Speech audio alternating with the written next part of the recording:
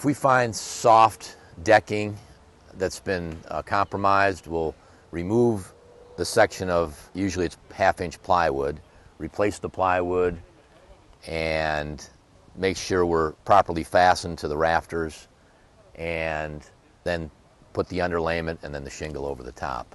Now usually it happens a lot of times in around chimney areas, and that's a common problem. Chimney flashings have either been compromised, they're leaking because the caulking is wore out, or they're rusted through.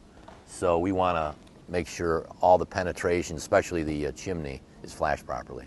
Gregory Son, family owned for 60 years, a company you can trust.